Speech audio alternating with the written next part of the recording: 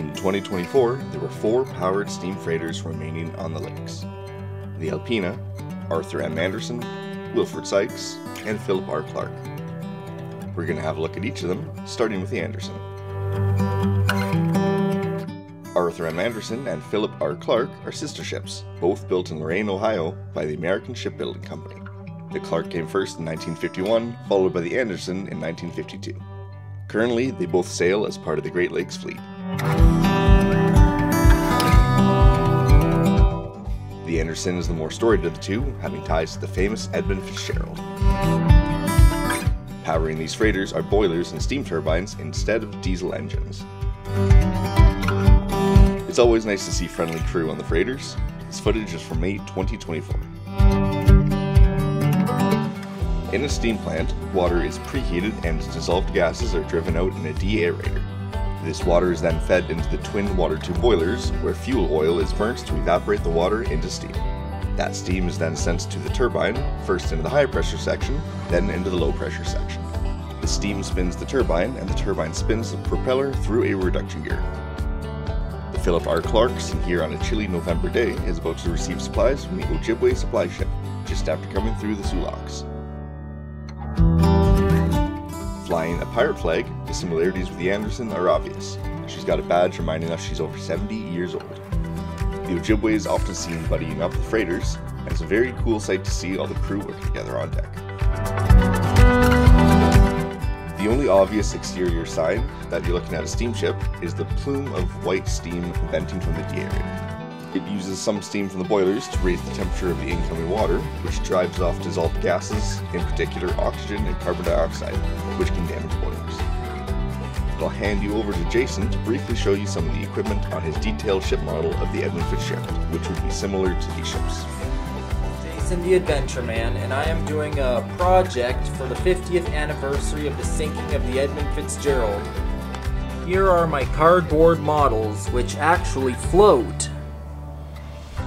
This is the lower part on my cardboard engine room model for the Edmond Fitzgerald. You can see the circulating pumps and condenser. This is inside the middle engine room, and this is the boiler room. There is the steam turbine and the control module. And there are the circuit breaker panels over there. There are the steam turbine generators. These are the feed water pumps. Both of these ships are currently in layup and not sailing the 2025 season. We all hope to see them return to service soon.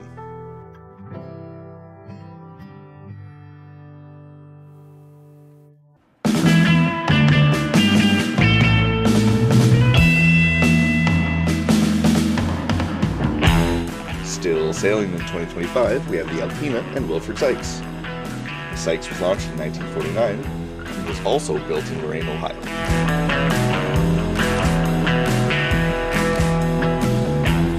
She was the first lake freighter built after World War II and brought some major improvements.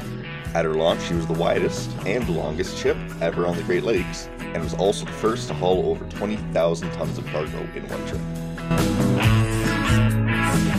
Also the first freighter with interior tunnels and stairs, meaning crew could traverse between the bow and stern sections without being exposed on deck.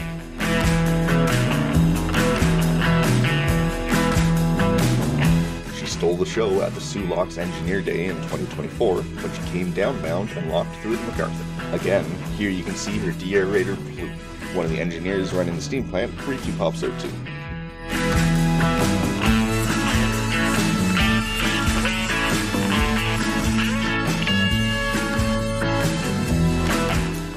Been incredibly well maintained and has a unique curvy shape that makes her a favorite among boat watchers.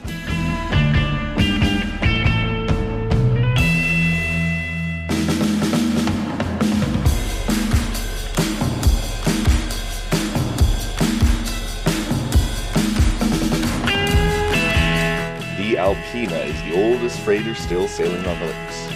Launched in 1942, making her 83 years old this year.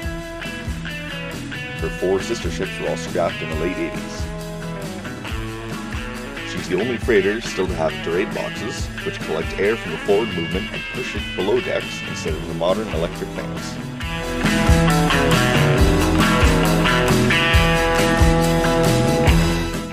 part of a AA class vessel, predating the Anderson and Clarke, which are AAAs. I believe her original boilers still burn coal instead of the others, which burn fuel oil, and she's full steam ahead. Now a cement carrier, I think she's the only ship to have been shored in 120 feet, while the other AAA boats were both flanking by the same amount. The Alpena is truly an icon of the lakes, and hopefully we see her continue to sail for years to come.